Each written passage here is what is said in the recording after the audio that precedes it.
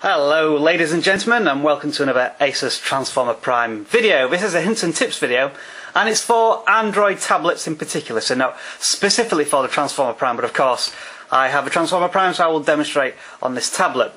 If you've noticed, whenever you go to the marketplace, you will find that it is incredibly difficult to actually find applications that are specifically designed for tablets, because there doesn't seem to be any distinction between whether an application is for a smartphone or for a tablet, other than on the main home page you have this choice up here which says staff choice for tablets, and when you press on that it gives you a rather random collection of applications. Some are for tablets, some are even for smartphones, but essentially you're just getting a lot of applications and there's not much use there.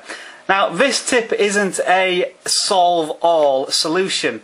It's just a very small tip which has helped me find a couple more applications for tablets, and it's simply a case of doing a search and typing in the word for tablet, as many of the applications on the marketplace usually have for tablet or for tablets in the title. So if I just press enter, and you will see now that you do get quite a good selection of applications which have a word tablet in, so at least it's a guide towards whether it is a application that is actually designed for a tablet. So if I just look through a few, we've got the USA Today for tablets, News Republic for tablets, 360 for tablets. Some of them don't actually say tablet, it's maybe searching through the description of the application for that for tablet keyword, but I found it to be somewhat useful in finding some applications for tablets. So a very short tip. I hope you do find it useful. If you have any more advice and suggestions